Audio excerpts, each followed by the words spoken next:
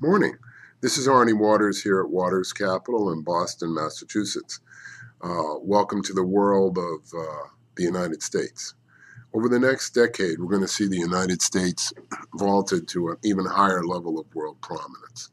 This is due to the fact that there are a number of things that work out best for the United States and that enable us to face and overcome catastrophe better than any other country or area in the world.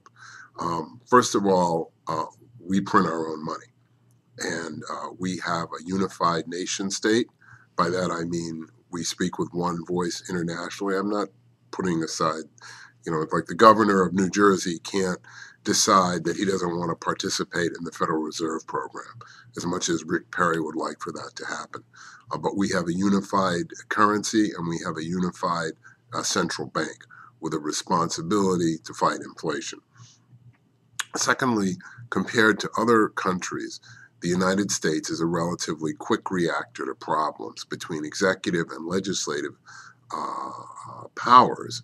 We have a program that's outlined and that people are accustomed to dealing with for solving crises.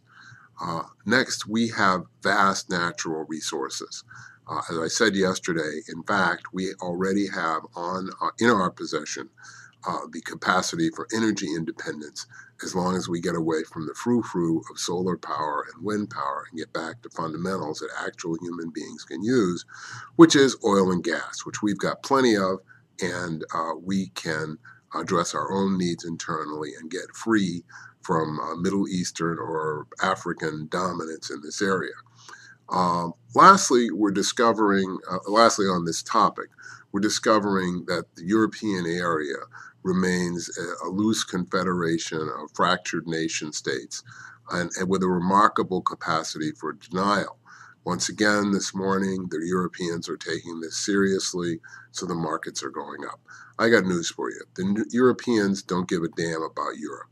The Europeans care about their own nation states.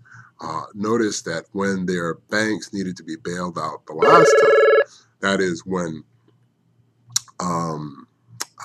we went through the first phase of the financial crisis, their banks came right into the United States to get money. They didn't get money from their own countries. So part of what I'm trying to suggest to you now is that the denial and the fractiousness of the European system is going to be a very profound barrier to European success in dealing with this and then further financial difficulties. And so we should be more focused on how we can make the United States do better rather than how we can solve the problems of the whole world. Now, I spoke a couple of months ago about China and Chinese demand slacking. We told you that in a rapidly growing consumer-based ruling class kind of economy, that the fact that people were cutting back on their purchases, not of Rolls Royces, but of BMWs and Mercedes, told you that there was a problem coming, and indeed it has arisen. A few months ago, we also pointed out to you that the danger of the return of Putin to power is great. And once again, he has called for, as he did a few months ago when we pointed this out to you, he has called for some kind of pan-Asian, pan-Russian union. And he says it's not going to be like the Soviet Union. It's going to be something different and better. How about that? Vladimir Putin is one of the smartest and wiliest operators there is. He sees that there is a pattern emerging that could be of great benefit to him and the Russians, and he eagerly sees that the return of the strong man and the centralized Soviet power could be on its way with a few deft moves on his part.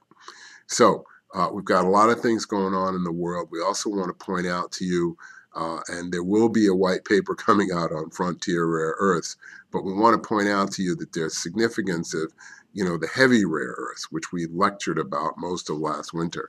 These heavy rare earths are vital to the production of a lot of cool stuff that is growing in demand. And if you look back at some of our white papers, you will see specific detail on heavy rare earths. But the announcement that Molycorp has has actualized a heavy rare earth element, was key in stopping the slide of that stock. So we're encouraging you to realize that the largest heavy rare earth element discovery outside of China is actually in property owned by Frontier Rare Earths. So FRO on Toronto trading about $1. We see this being a $2 stock by the spring. This is Arnie Waters. Aim for the ice flows, not the open water. Keep swinging.